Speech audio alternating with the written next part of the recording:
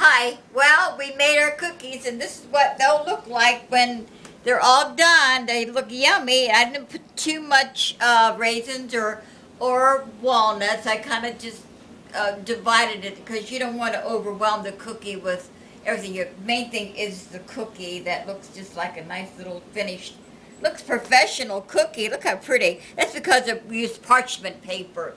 And then you can have this is Harvest Spice, white chocolate that you can have with it. I don't know if you can still find this or not, but this, I saved tins.